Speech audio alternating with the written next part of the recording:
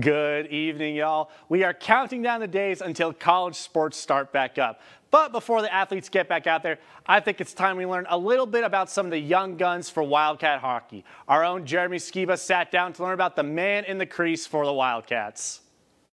The Northern Michigan University Wildcats reached the WCHA championship this past season for the first time since 2018. A big reason for the success was the stellar goaltending from freshman Rico DiMatteo. DiMatteo finished his freshman season with 15 games played, the most among all four goaltenders on the team, a 7-6-1 record, a 2.85 goals against average, and a .909 save percentage, and along the way was named to the WCHA All-Rookie team. He was also named the Newcomer of the Year, an award that he says took a team effort. To me, it's a culmination of, opportunity and me taking advantage of that opportunity that was given. And then also I like to think of it as just the team in front of me, the way they played. They gave me the opportunity to play to the best of my ability and eventually, have a successful second half of the year with the team. Even though DiMatteo was able to earn the starting goaltender spot, he made a jump in the middle of the 2019-2020 hockey season from the North American Hockey League to Division I hockey. Although the jump seemed far, Rico was able to transition and adjust quickly. Yeah, it was a whirlwind.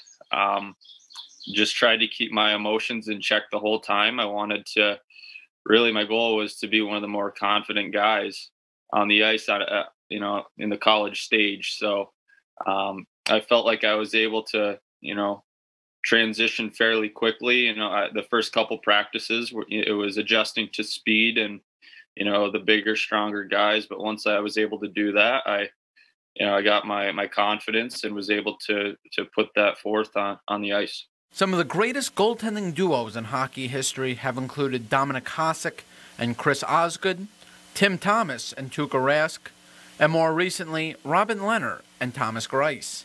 The duo of DiMatteo and senior Nolan Kent will tend the twine for the Wildcats. When DiMatteo made the jump from the NAHL, Kent served as a bit of a role model for Rico, as he took in some of his habits and routines.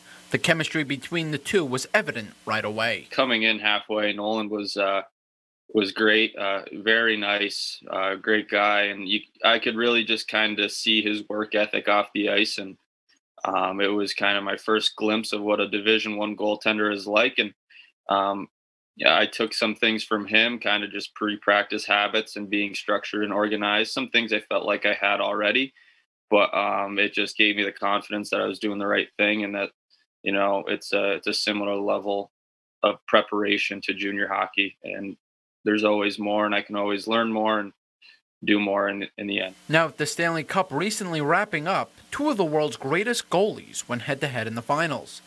It was Andrei Vasilevsky and the Tampa Bay Lightning, toppling Carey Price and the Montreal Canadiens. It was a special matchup for any goaltender out there to watch, and Rico could not get enough of it.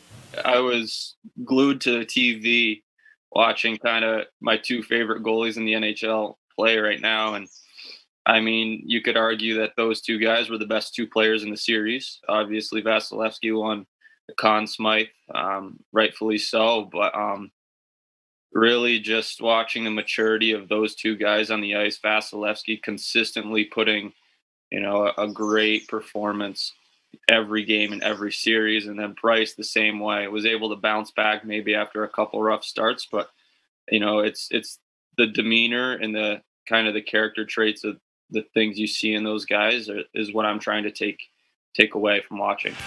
The Wildcats will open their season on home ice October 8th against the St. Thomas Tommies. With Rico DiMatteo now getting the chance to play a full year in the green and yellow, history is sure to be made this season.